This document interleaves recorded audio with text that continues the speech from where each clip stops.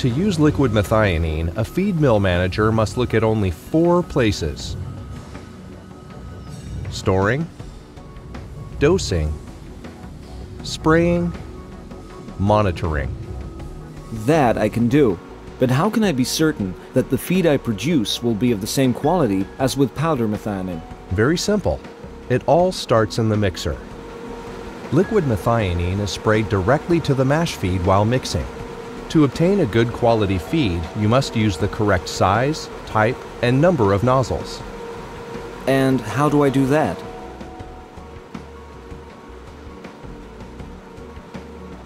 Adissio experts define these parameters to ensure a proper distribution of liquid methionine in the feed.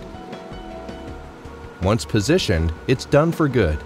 Adissio recommends a working temperature above 15 degrees Celsius with enough pressure to form a proper spray with flatbed nozzles of the proper size and angle. This recommendation applies to paddle, ribbon, or plow mixers. It is important to mention that nozzle orientation will also contribute to the feed quality.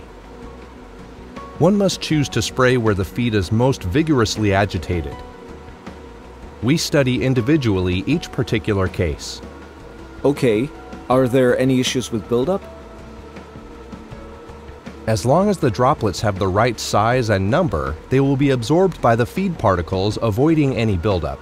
Moreover, methionine is added in small quantities compared to other liquids, so there is no reason for it.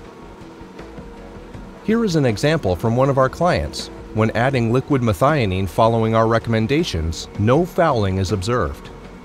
And what about the mixing time? I mean, when would you advise to spray? We recommend to spray in a short period while the dry ingredients are mixing.